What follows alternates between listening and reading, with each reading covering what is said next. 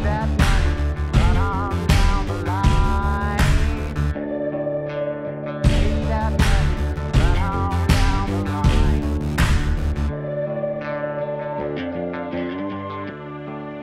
is Maria, the big one. Maria, the big one.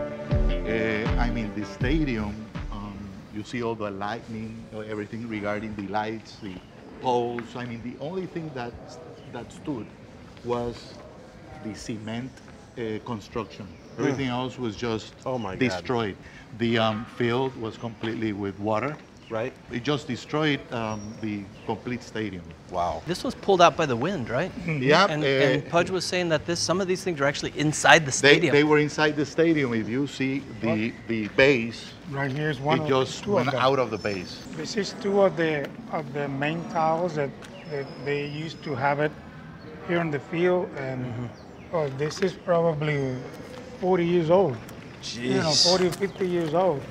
So you guys are pretty much when the ballpark was built back in the day, and just think about having this piece of steel, which it weighs a lot. Right. You know, just get up in the air and fly away. Here is one of the amazing things that you guys can see how powerful This is the that base. was. That's the So base. this is one of the base areas, and you can see that all this is just like if you take something out of there and go up in the air. Yeah. That's what happens. That's just the wind. So imagine the wind was 160 miles an hour, steady, and gusty winds over 200.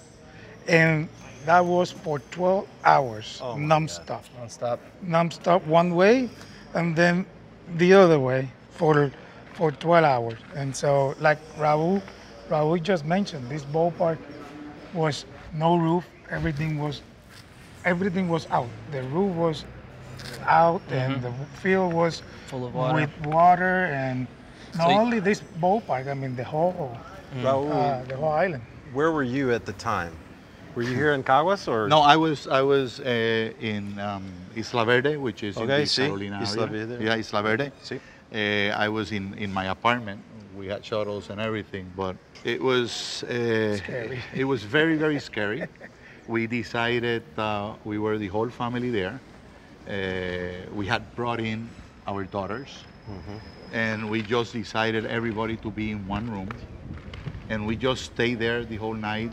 We never went to sleep, and it was like the building was going to be destroyed.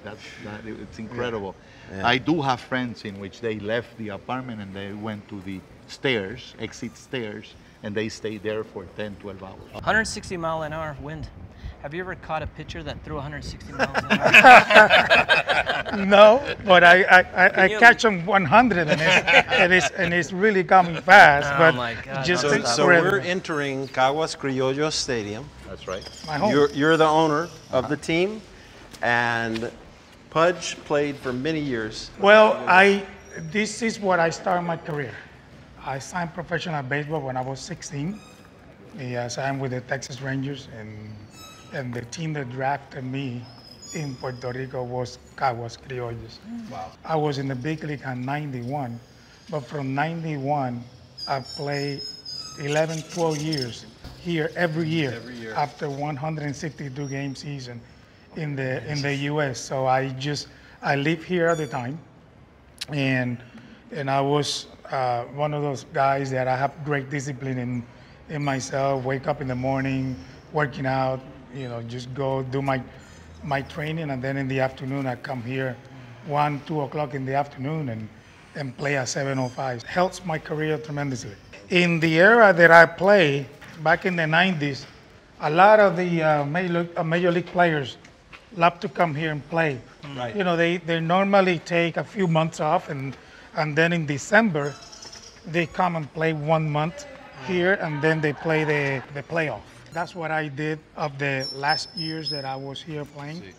Before that, I came here since day one and started playing. So You guys know I was telling Raul that my wife's from about a block away. Yeah. Caguas Criollos were the team. And I watched you play one night with her uncle. like, Pudge, Pudge. You're like, hey, hey, hey. I think I was just another face in the crowd. What does the baseball mean to this community? Because Caguas, because exactly. this is historic, right? This is hallowed ground. This stadium and all of the, everyone who came through here. Yeah, how many? Number one, this is the oldest stadium. This stadium was inaugurated in 1948, and it took a break after Hurricane Maria.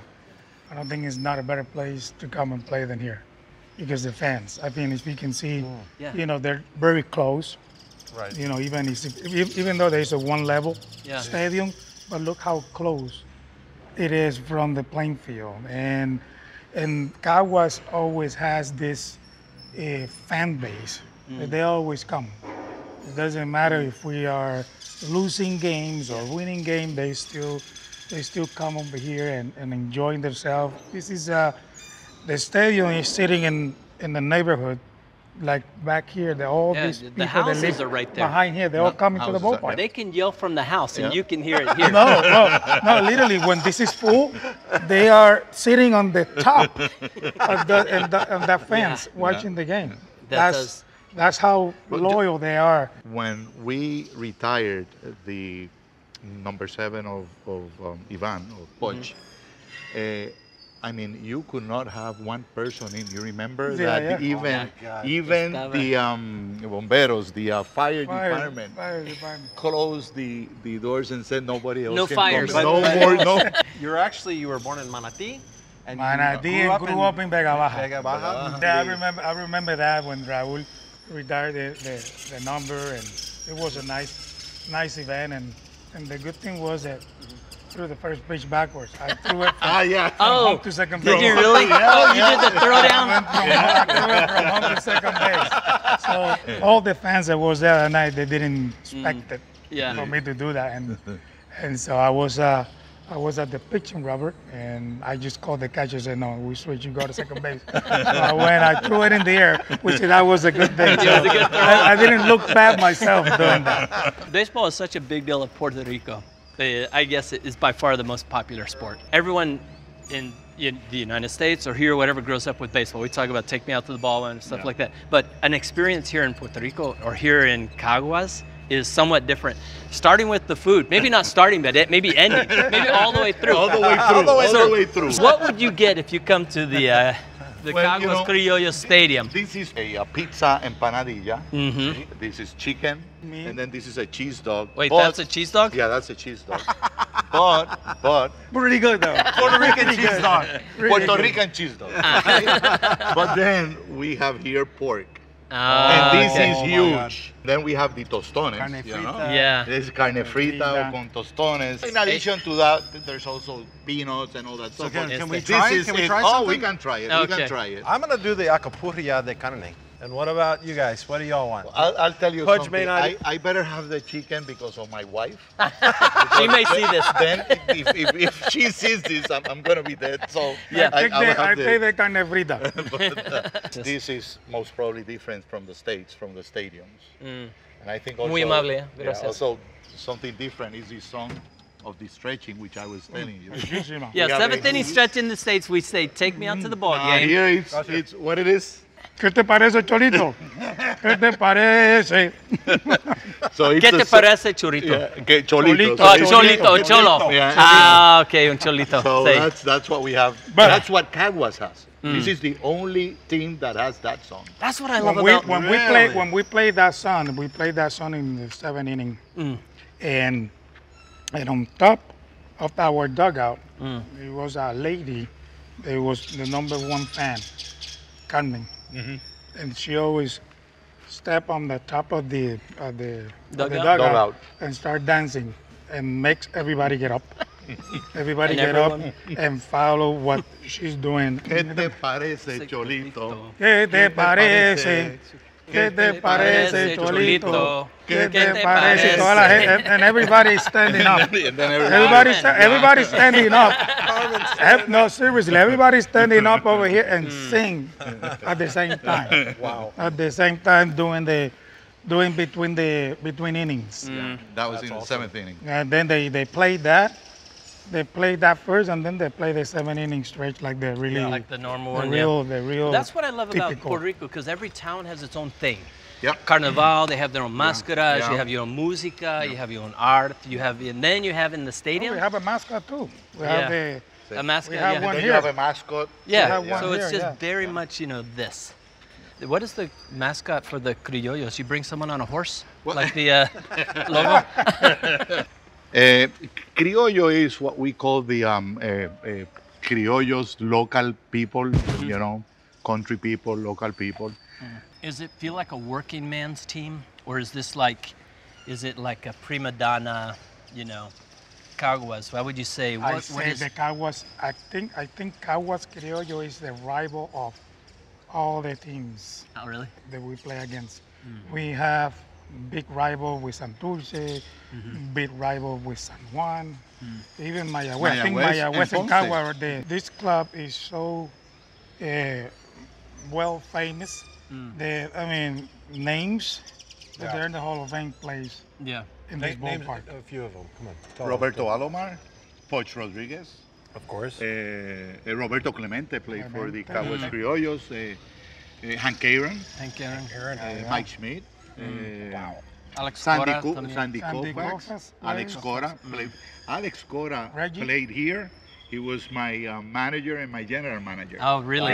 Yeah. So Alex is Another he s- played local it- hero. Yeah, So, yeah. Raul, local when hero. you came in the first time to the stadium, with all this history, and you saw the way the stadium looked, what did you feel? Destruction. Oh, Sad.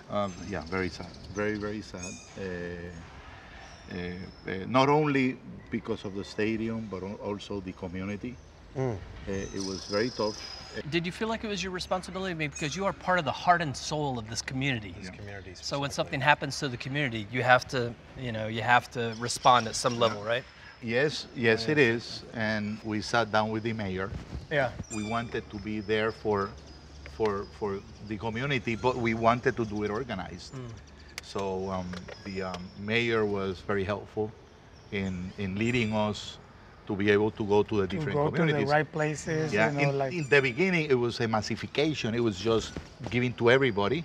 But then after that, it was just putting food in cases and then taking cases of water. we drive semis, like containers, up to the center of the island. And Raul and I and all the helpers that we have, plus Raul's employees from his company, they all donate their time to go. It's unbelievable how hard it is to get to places like that. And then when you get there with waters or a bag, you can see the desperate of the people.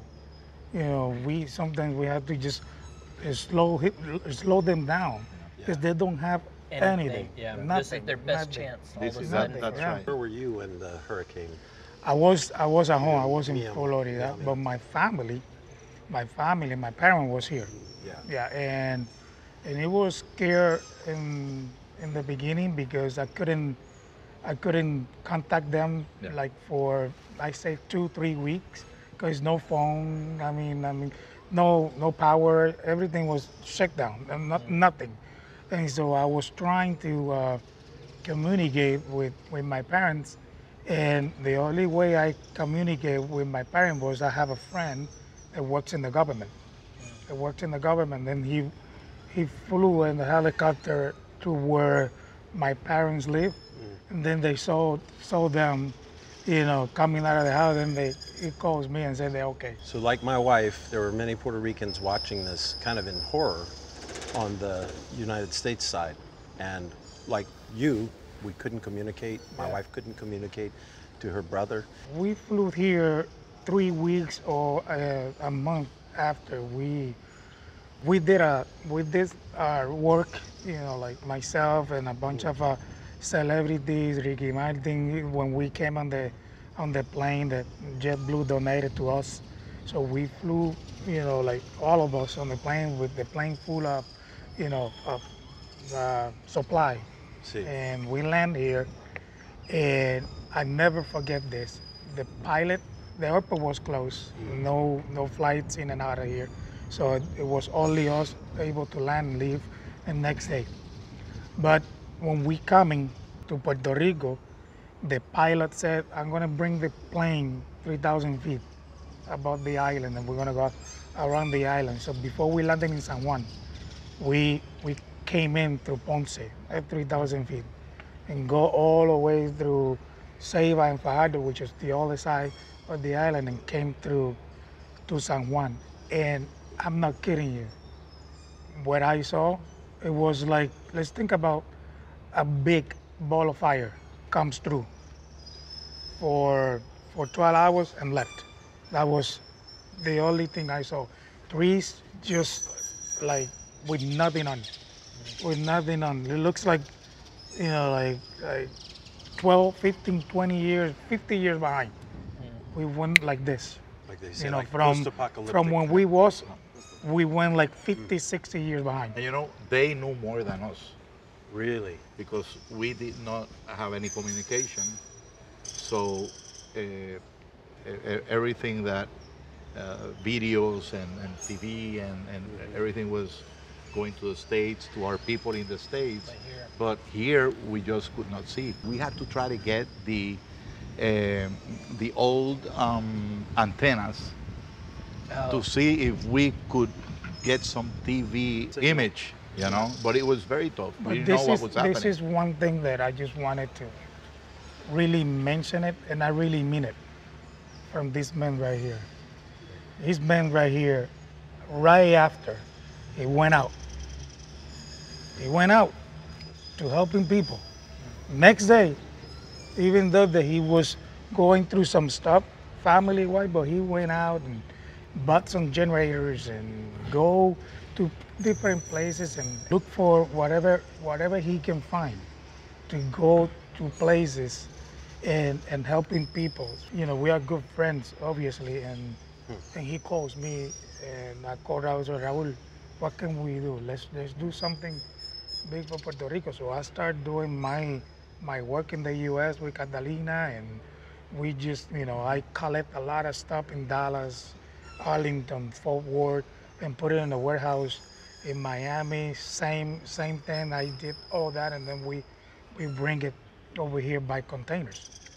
And Raul, you know, receive it here, because at the time it was kind of like tough bringing it in because the port authorities and all that to bring things out, but he just did it just right away, and basically since day one he was helping, and he's still doing it today.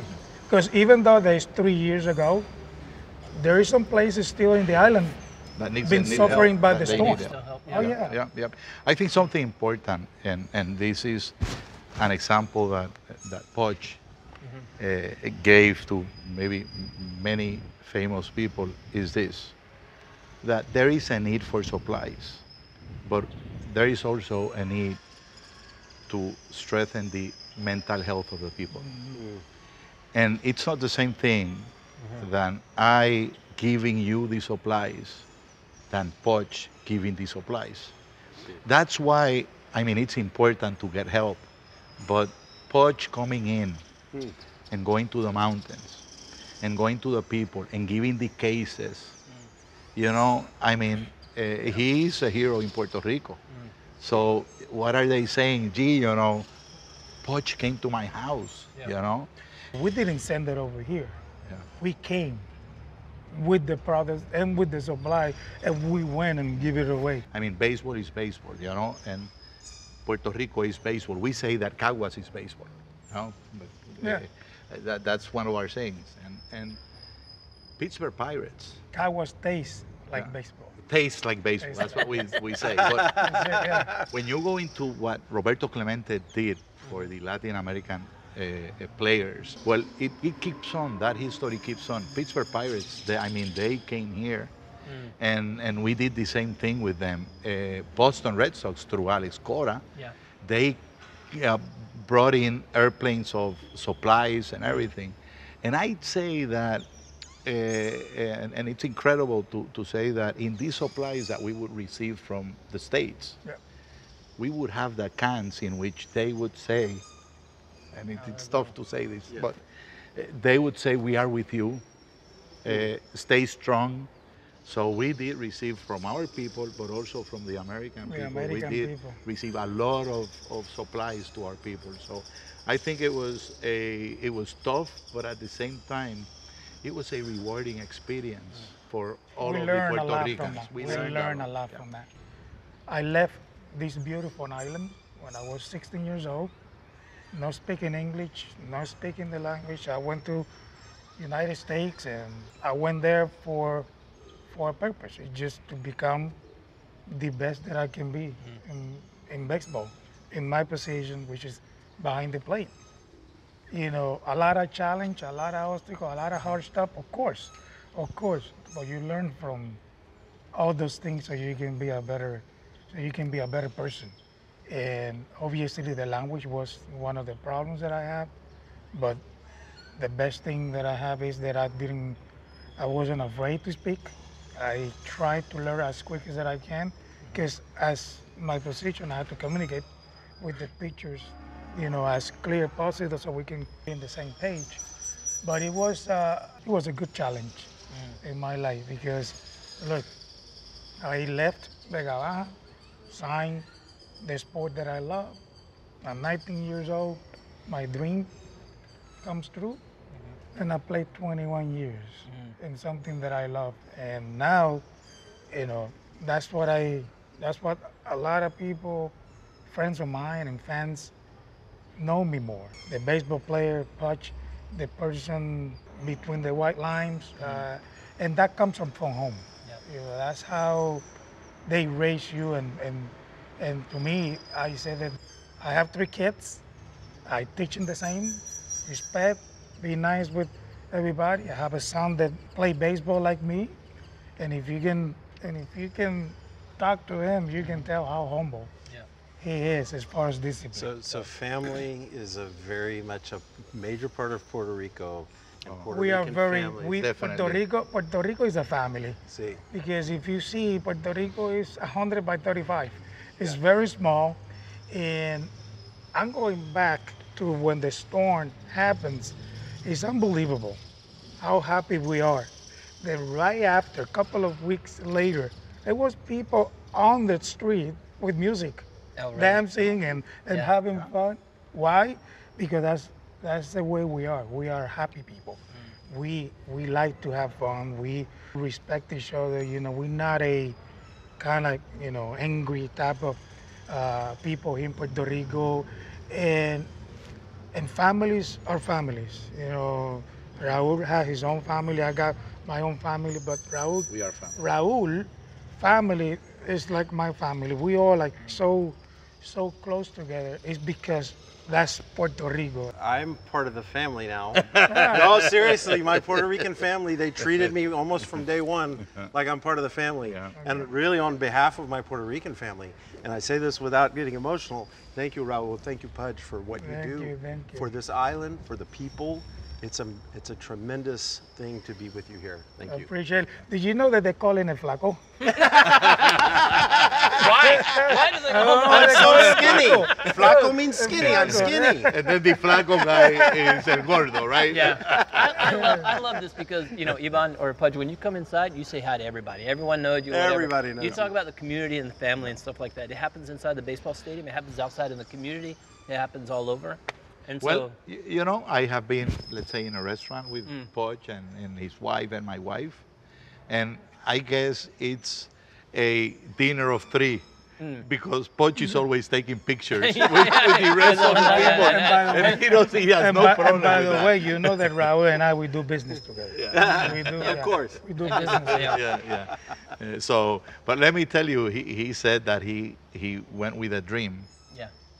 And his dream was to, you know, be the best player.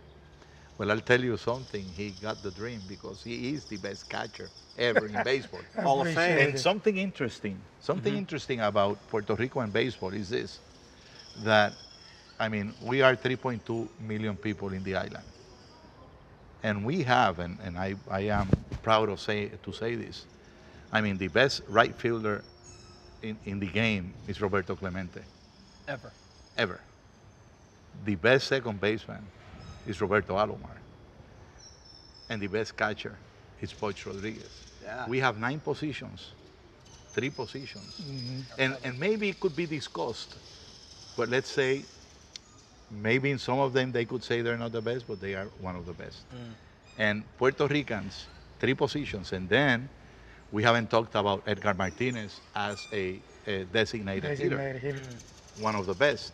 So that's why we say culture of Puerto Rico starts with baseball.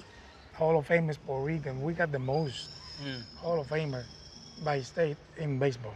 Wow. Say, how do you say it in Spanish? Caguas taste like baseball. Caguas sabe Sabe a a béisbol.